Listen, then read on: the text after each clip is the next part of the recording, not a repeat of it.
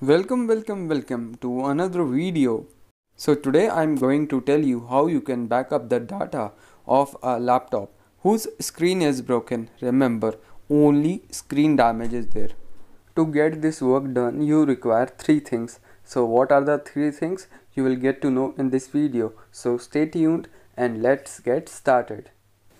So this is the laptop whose screen is broken, and the first requirement is this HDMI cable. Okay, so we will put the HDMI cable over here. It is a port of HDMI cable and we will attach it to the TV. So you can use a TV, monitor, any desktop, just you need a HDMI cable. Okay, we now put the cable in the TV. There is the port. Okay, you can see it over there, and here is the cable, and let me attach it over there. So there we go. So the plug has been attached. Now turn on your TV. Here is the TV started, and now the main thing, go to the remote and press the button source. Okay, and select the settings HDMI. I have two HDMI port and it is the first one which I have inserted the laptop's HDMI port. Here is the HDMI port, and now turn on the laptop. So the laptop has been started and you can see it over there, the Windows. The logo has been displayed on the TV. It's perfectly starting, and you can see the screen is totally damaged and no displays over there in the laptop. And there we go, the laptop screen has been casted in the TV.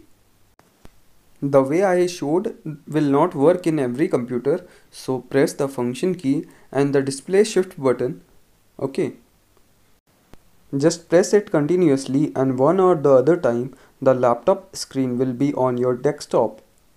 Now what you have to do is go to the settings and go to the system settings. Now select the display and rearrange it according to your choice. Okay, this is the setting where you have to change the display. So moving on to the storage, I will use a WD1 TB hard disk and shift the data of the laptop from laptop to the hard disk. Okay, so there we go, here is our hard disk, and now we'll attach it to the laptop. So there we go, and we now have attached it to the laptop. And moving on to the screen,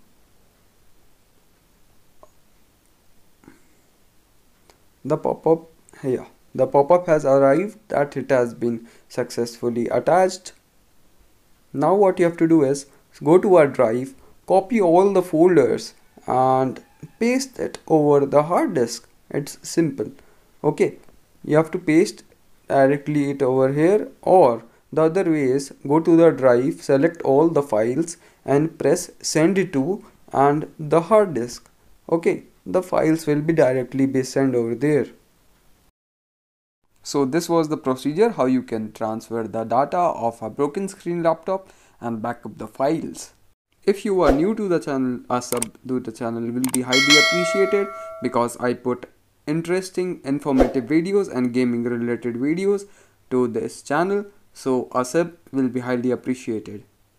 And thanks for watching guys. Hope you enjoyed the video. I will see you in the next one.